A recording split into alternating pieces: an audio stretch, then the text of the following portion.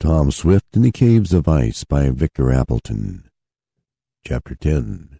Tom is Held Up. Tom Swift stirred uneasily in his heavy sleep. He dreamed that he was again in his berth in the railroad car, and that the thief was feeling under his pillow for the map. Only this time there seemed to be hands feeling about his clothing, trying to locate his inner pockets. The lad murmured something unintelligible, but he did not awaken. The fumes prevented that. However, his movements showed that the effect of the drug was wearing off. It was intended only for temporary use, and it lasted less time than it would otherwise have done in a warmer, moister climate. The cold, crisp air that penetrated the shed from outside dispelled the fumes. "Guess I better not chance it," murmured the intruder. "He may not have it on him, and if I go through all his pockets, I'll wake him up. Anyhow, I've done what they paid me for. I don't believe they'll sail in this airship." The vandal gave one glance at the sleeping lads and stole from the cabin of the craft. He looked at his work of ruin and then tiptoed past the slumbering watchman. A moment later and he was outside the shed, hurrying away through the night. Several hours after this, Mr. Damon and the old miner were pounding on the door of the shed. Mr. Parker, the scientist, had remained at the hotel, for he said he wanted to work out a few calculations regarding some of his theories. "I thought we'd find them up by this time," spoke the eccentric man as he again knocked on the door. "Tom said he had lots to do today." "Maybe they're working inside and can't hear our knocks," suggested Abe. "Try the door."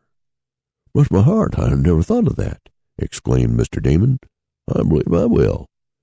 The door swung open as he pushed it, for it had not been locked when the intruder left.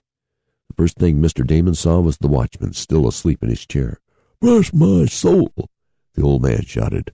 "Look at this, Abe." "Something's wrong," cried the miner, sniffing the air. "There's been crooked work here. Where are the boys?" Mr. Damon was close to the airship. He looked in the cabin window. "Here they are.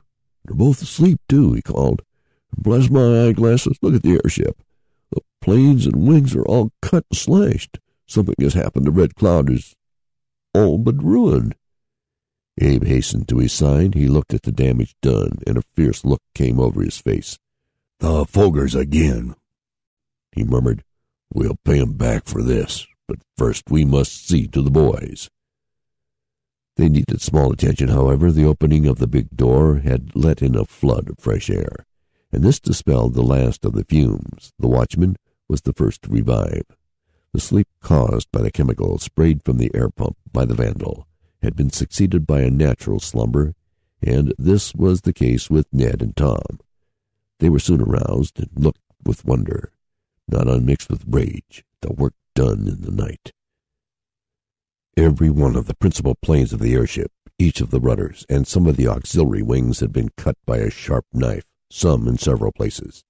The canvas hung in shreds and patches, and the trim Red Cloud looked like some old tramp airship now.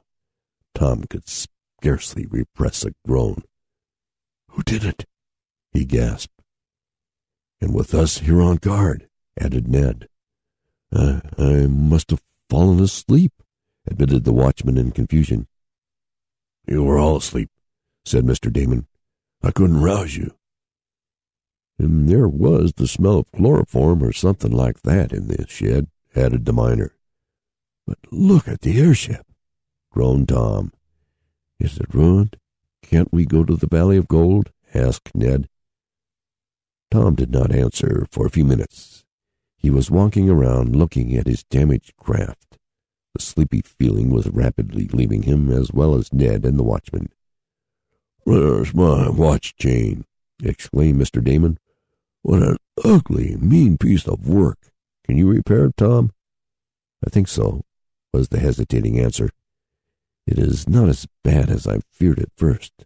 Luckily, the gas bag has not been touched, for if it had, we could hardly have repaired it.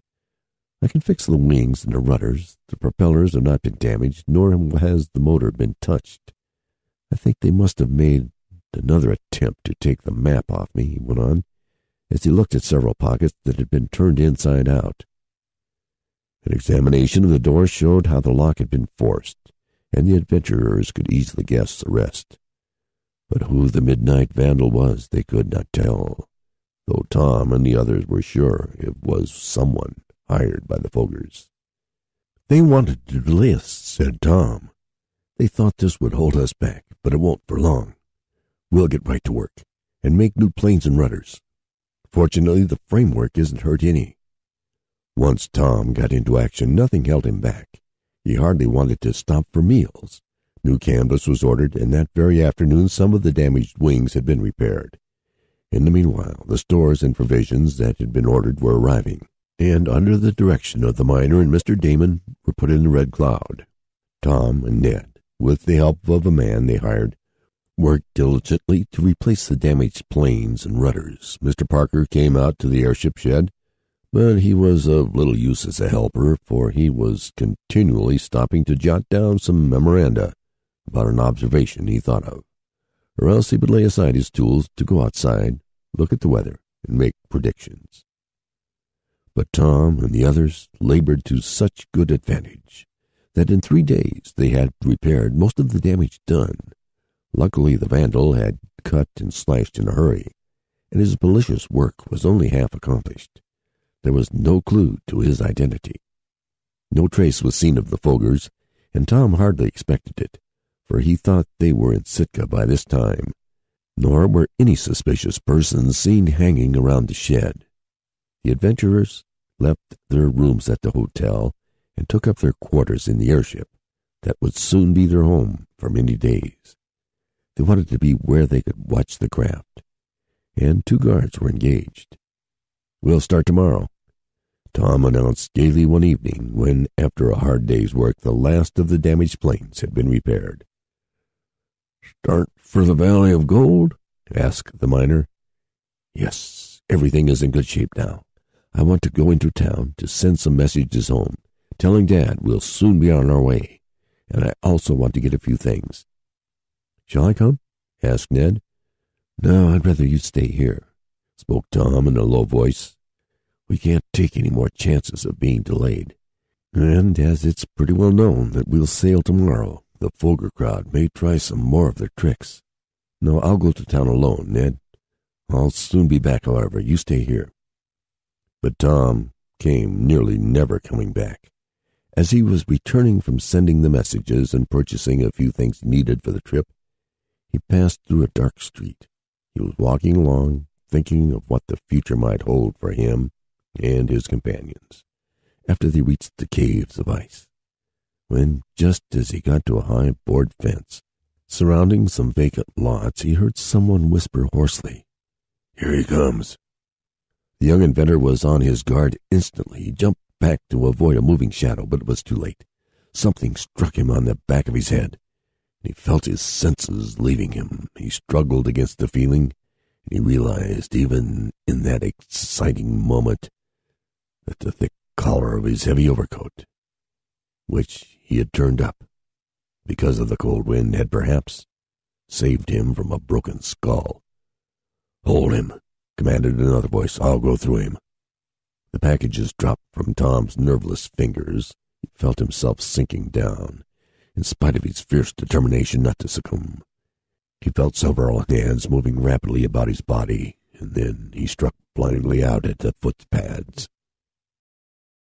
End of chapter 10.